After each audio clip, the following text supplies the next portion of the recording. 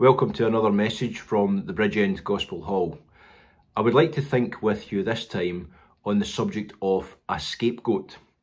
And scapegoat is a word that is used quite often in the world around us, and it's probably a word that most of us have got a good understanding of what is meant by somebody being referred to as a scapegoat. The dictionary defines it as a person who is blamed for the wrongdoings, mistakes or faults of others. And it's very common for us to encounter the use of this phrase that something or someone is a scapegoat for other people's failings or faults.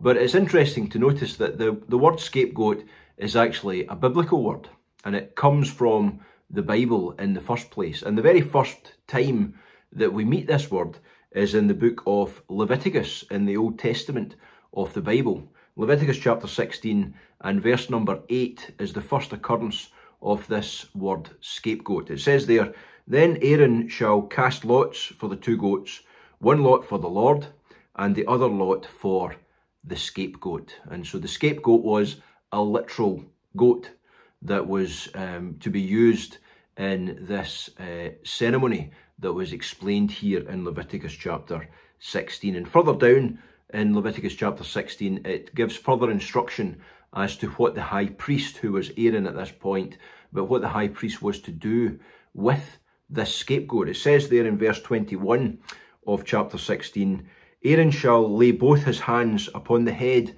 of the live goat and confess over him all their sins, putting them upon the head of the goat. And he shall send them away by the hand of a fit man into the wilderness. And the goat shall bear upon him all their iniquities unto a land not inhabited.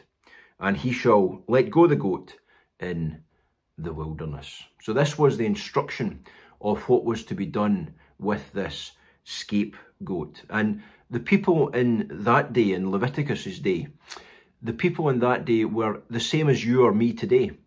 That the people then could not live up to the standards that God demanded of them, and neither can we. And when we fail to meet God's standards in our life, that is called sin. Every single individual time that we fail to meet God's standards, that is a sin in the eyes of God. And sin is something that God must deal with. God can't ignore sin. And this was how, in the Old Testament, before the coming of the Lord Jesus Christ, this was how sin was to be dealt with.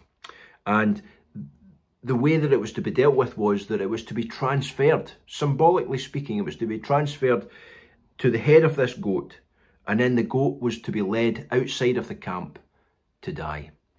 And so that scapegoat was punished for what others had done. And that's the very concept of the idea of a scapegoat, a person who is blamed for the wrongdoings, mistakes or faults of others. And that is the origin of the term, comes from the Bible here in Leviticus, as we've been reading, and it is that exact scenario. This goat died for the sins of the people of the camp of the children of Israel. And of course, the instructions around the scapegoat, these instructions are symbolic of what the Lord Jesus Christ has now done. The Lord Jesus Christ has done for us what the scapegoat used to do in symbol form for the people in the days when Leviticus was written. It tells us in Isaiah 53 and verse 5, it tells us, "He was wounded for our transgressions, he was bruised for our iniquities.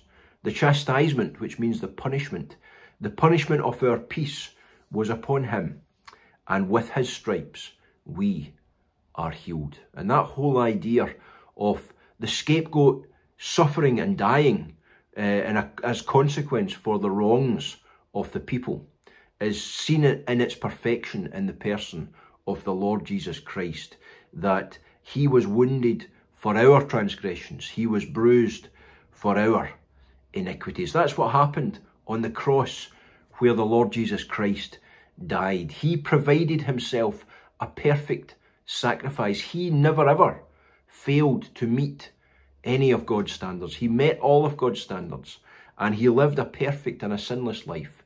And he offered himself as a perfect sacrifice on the cross at Calvary. And while he was on the cross, the Bible tells us that sin was laid upon him. That's what happened to the scapegoat, that sin was laid upon its head. The sins of the people were confessed while the high priest was laying his hands upon the head of the scapegoat, and it was symbolic of those sins being transferred to that goat that would die in their place. The Lord Jesus Christ died in our place on the cross at Calvary, and he was made sin for us. That was the significance of his death. That's what it tells us in 2 Corinthians. Chapter 5, verse 21 of 2 Corinthians says, "He made him to be sin for us, who knew no sin, that we might be made the righteousness of God in him." He made him, God made his Son, the Lord Jesus Christ, to be sin for us, who knew no sin. The sinless Son of God was made sin for us. Why did God do that to his only Son?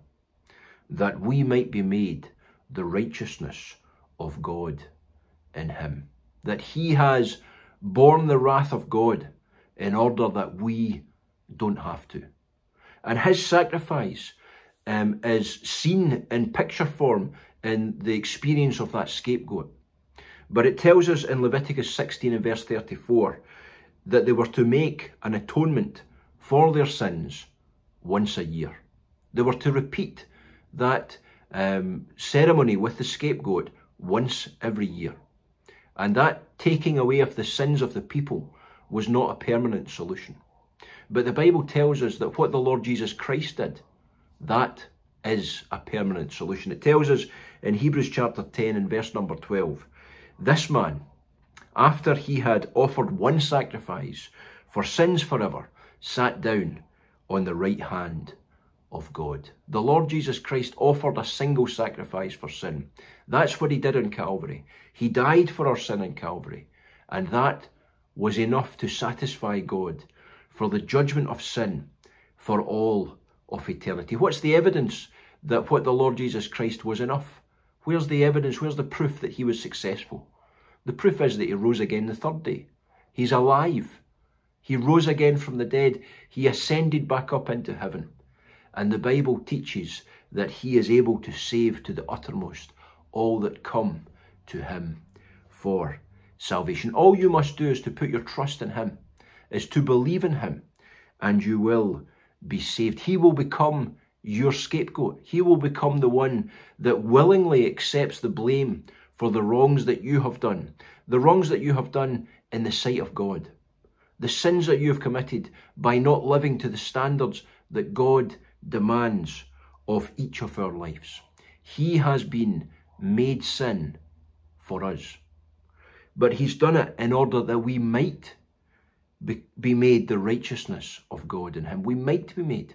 There's a doubt there. The doubt is because you have to take an action. You have to accept him as your Saviour. Today, if you are not yet saved, what you have to do is to put your trust in the Lord Jesus Christ. Believe that he is your scapegoat. Believe that he has paid the price for sins that he never committed.